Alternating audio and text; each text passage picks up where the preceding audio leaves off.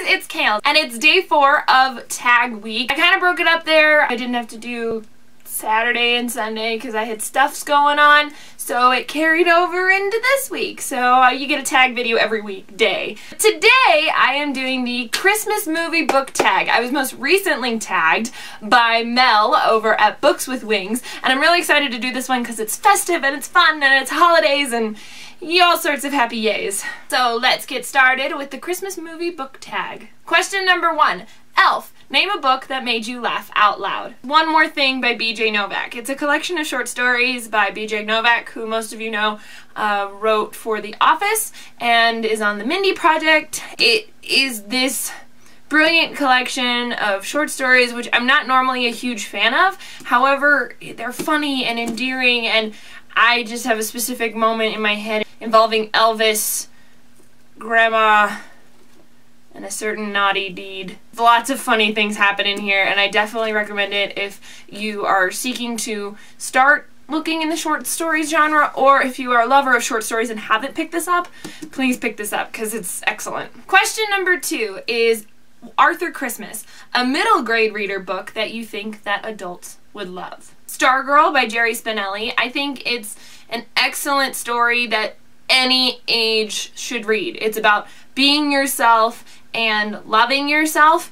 and kind of going against the flow and going against the norm, about a young girl named Stargirl who shows up in a school one day in Arizona, and about the boy and the people around her trying to get used to her and her trying to get used to them. And you know, she's not foreign, she's not alien or any sort of thing like that, she's just Stargirl. Question number 3. White Christmas, a classic that you think everyone should read. East of Eden by John Steinbeck. Guys, pick up this book. If you're gonna read one like classic literature in your life, this is one to do it. It comes in so many different forms. It's been republished so many times. It's an excellent story that's... How do you describe East of Eden? It follows the story of the Trasks and the Hamiltons, whose stories very much emulate that of Adam and Eve and Cain and Abel and sort of the start of humanity. There's symbolism and amazing concepts and theories in here, as well as just beautiful writing and character development, and it's a fascinating story, and I really like it a lot, if you can't tell from the probably 6 dozen times I've mentioned it on my channel. Question number 4, and that is Love Actually, a book with a large cast of characters, and for this one I'm gonna go with Sweet Scarlet by Maureen Johnson, and this is actually my favorite Maureen Johnson book series. She swears there's going to be a 3rd one coming out, but there hasn't been for many years.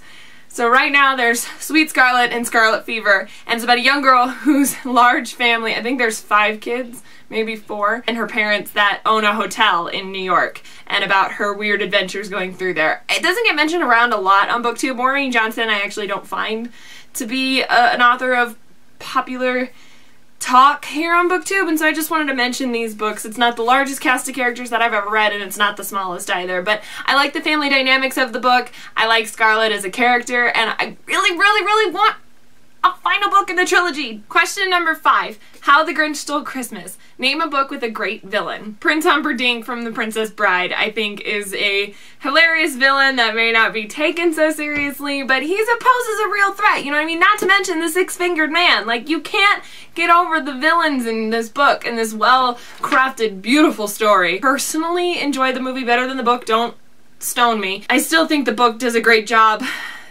you know, constructing this story and making you fall in love with this land. Even the villains, as awful as they are, sucking years of life out of people, I think that they're well crafted and wonderful. Question number 6. It's a Wonderful Life.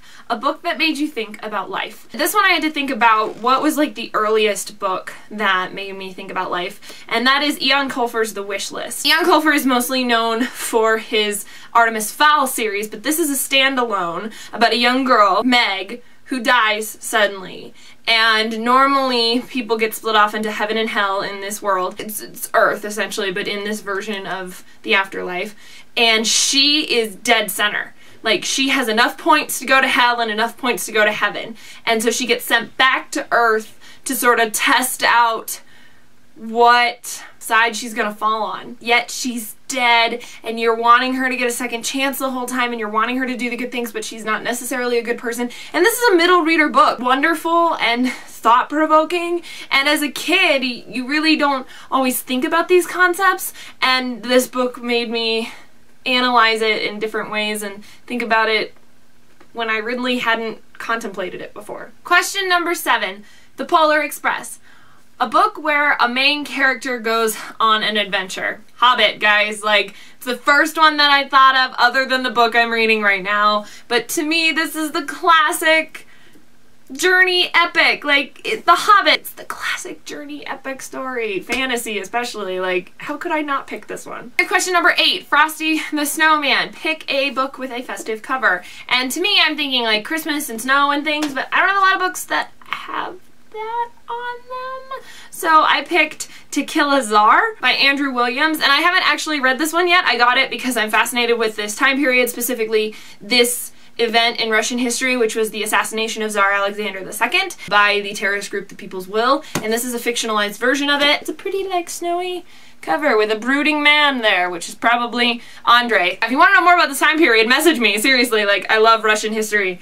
Nerd! I have, like, no real reason for loving it either, other than I just do. Question number 9, bonus question. What is your favorite Christmas holiday movie?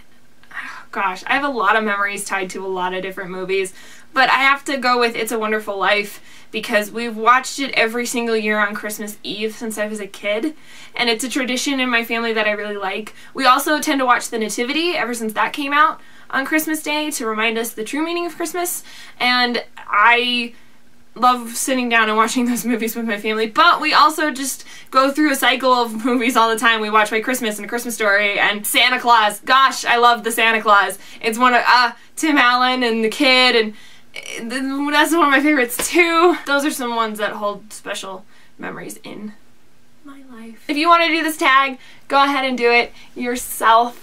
Let me know down in the comments below what your favorite holiday movie or book is. Share the love, share the tag. Until next time, guys. Bye. Oh God, don't fall. Hippo.